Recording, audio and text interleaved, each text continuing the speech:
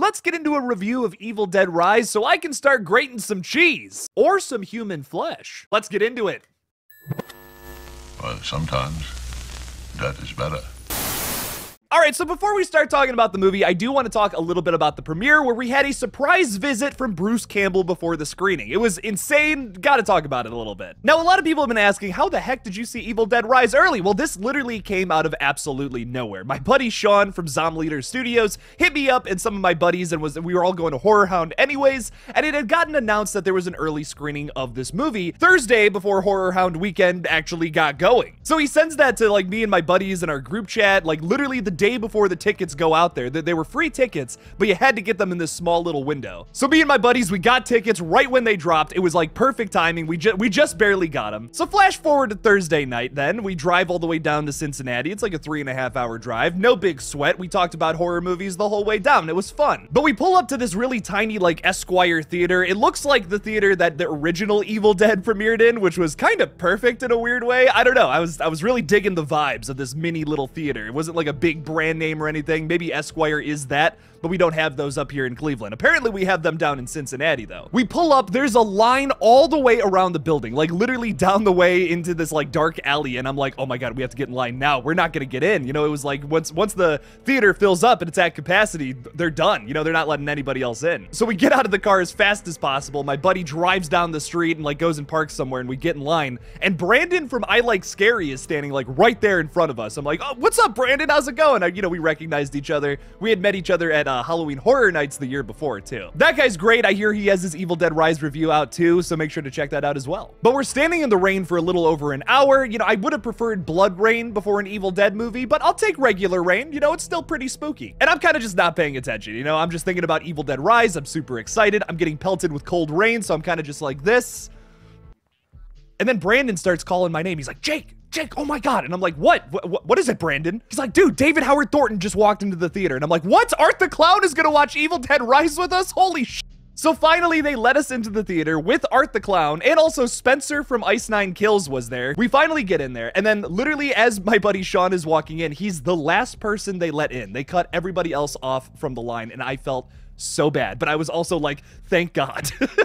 We all scrambled for seats. None of us got to sit next to each other. I didn't care. Like, I was just like, I'm so excited to see this movie. I'm defending this seat with my life. I didn't see where David Howard Thornton went, but he like literally walked right past me and then like sat in a seat like very close to me on the other side of the row. And I'm just like, oh my god, I'm gonna watch Evil Dead Rise with Art the Clown. Let's go. But the biggest surprise of the night came when Bruce Campbell actually came into the theater and like did a little Q&A beforehand, kind of presented the movie, talked a little bit about making it. It was really cool. He roasted me for stuttering when I tried to ask him a question, and he also roasted some kids who were going absolutely apeshit. It was hilarious. The coolest part of all that to me though was before the movie, he was walking around with these bags full of candies, and they also had these little cheese graters in them. And then when he got to me, I had to say something, like something that Bruce would respond to. And unfortunately, the only thing my mind could think of was, I love cheese. He hears that, he looks at me, and he's just like, you like cheese, huh? And then he gave me one of those bad boys, so I will literally never wash this cheese grater.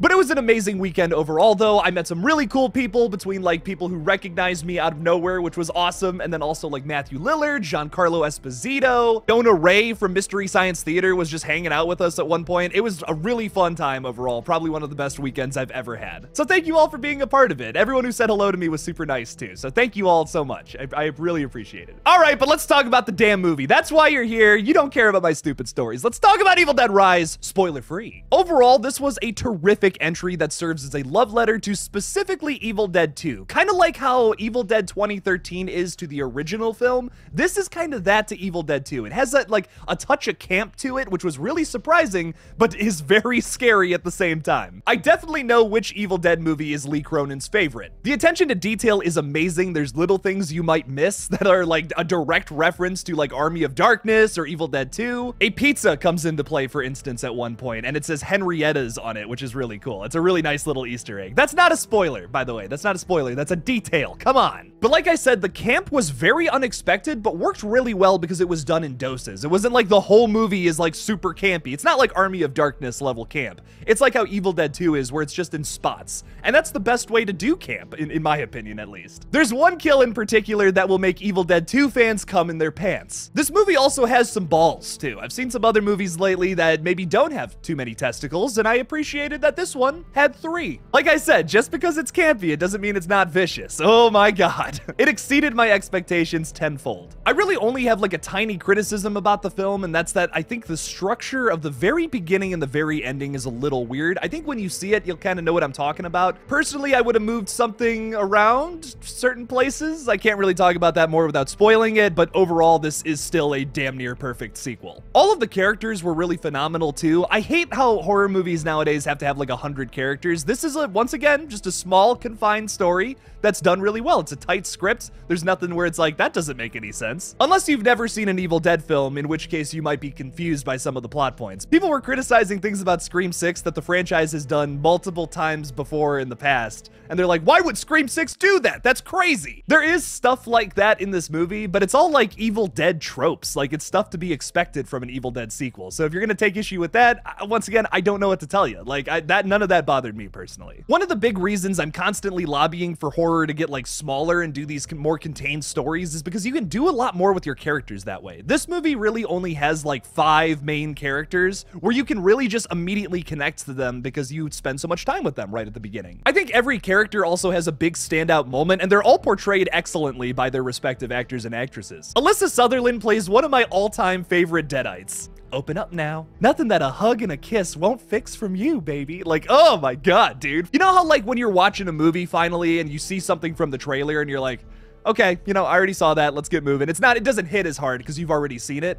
That's not the case for Evil Dead Rise. That whole sequence with the little girl and the mom is so effectively terrifying. Ugh. I was like petrified at that sequence. I was like sitting there shaking, man. I was like, oh my god, this is happening on screen? Art the Clown is sitting right in front of me? Oh my god, I can't take it, man. But seriously, getting back on track, Alyssa Sutherland is so effectively creepy and serves as the driving force of horror in this film. She's kind of the Cheryl of this movie. Instead of a cellar door she's hidden under, she's at the front door of the apartment. Lily Sullivan as Beth plays an excellent final girl too, who actually kind of gives Mia from Evil Dead 2013 a run for her money. I remember when I first saw the trailer, I was thinking to myself, man, this Beth character is basically just Mia from the Evil Dead. Like, I really hope they have her, you know, just kind of stand on her own, be her own character. And I think they effectively do that. I can't really say why yet. I feel like that's maybe getting into spoiler territory, but she is a guitar tech, which I think is a really cool character attribute. And she's also not addicted to drugs, so it's a different character for sure. Gabriel Eccles as Bridget and Morgan Davies as Danny kill it here by immediately being sympathetic characters. There are some wonderful moments with them right at the beginning that have you rooting for the whole family. This is of the utmost importance in a movie like this, where you gotta just immediately be rooting for these characters or the whole thing falls flat. And I think all of these actors and actresses do that effectively well. Like, I really was rooting for all of them from the get-go. There's nobody I disliked, and they did that really well. Some of the other tenants in the apartment I disliked, but that's done on purpose. And Nell Fisher is so sweet. She is the absolute heart of this movie, which is really surprising in an Evil Dead film. That actress has a very bright future ahead of her. Another thing I really liked about this film is the pacing is lightning fast. Like, not just fast, it's lightning. I mean, it's boom, boom, boom, boom. We're moving, we're moving, we're moving. This movie never feels slow. Like, you are never like, okay, you know, let's go, let's get to the action. You know what I mean? Like, it takes just the right amount of time with the exposition, and then bam, we get right into it, and then here we go. This movie felt like it was only like 15 minutes, but it's way over 90 minutes, which is insane to me. Like, I checked the runtime afterwards. I'm like, there's no way that was longer than 90 minutes. No way, man.